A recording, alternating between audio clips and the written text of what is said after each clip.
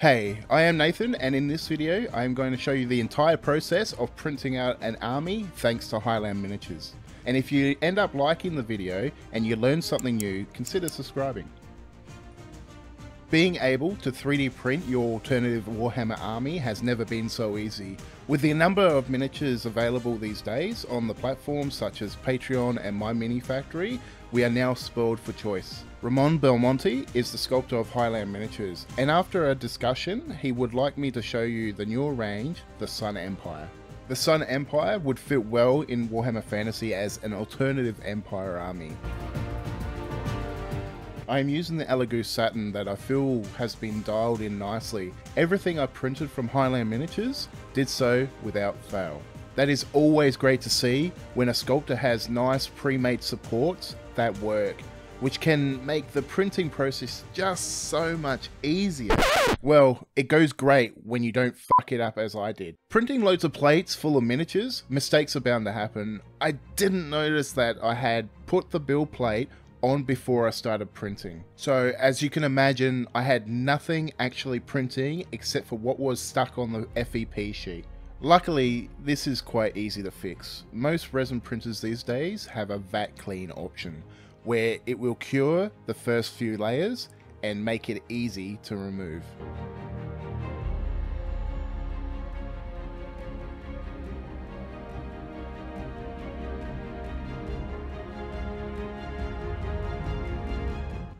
Yeah, so I think this is actually pretty cool. This is kind of reminiscent of the Griffin Riders, like the Griffites and all that stuff you'll find on Warhammer Fantasy, but in their own style.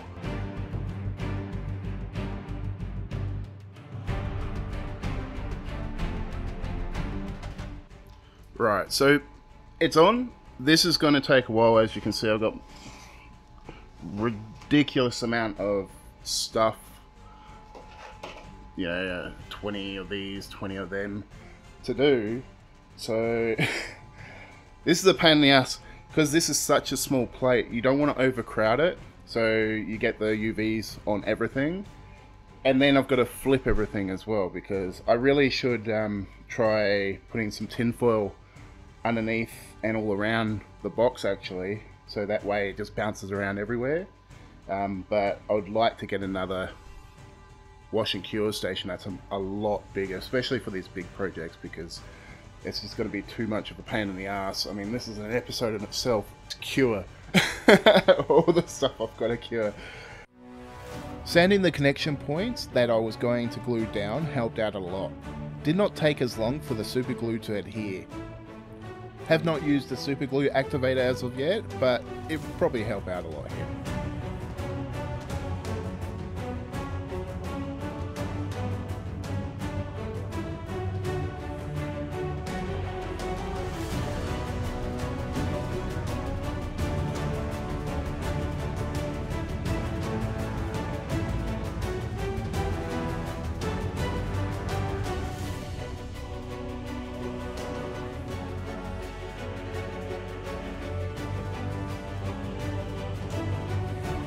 Now that they are all together, it was time to get on with the priming. But, of course, I had another problem. At some point of time, I must have dropped this cheap airbrush. Air was leaking out of it, so I tried the super glue and baking soda trick. It seemed to have welded it together fine. Frustrated, I left it for the next day. This time, I just used the trusty spray primer. It did what I wanted it to do, and it really made the army pop. Clear resin makes it hard to see all the details of these models, but now they look freaking fantastic. I plan to add way more to this army in the future. Cannons, bigger heroes, more war machines, and from what I've been told, I really need a BSB for the army if I'm going to play the game of Warhammer Fantasy.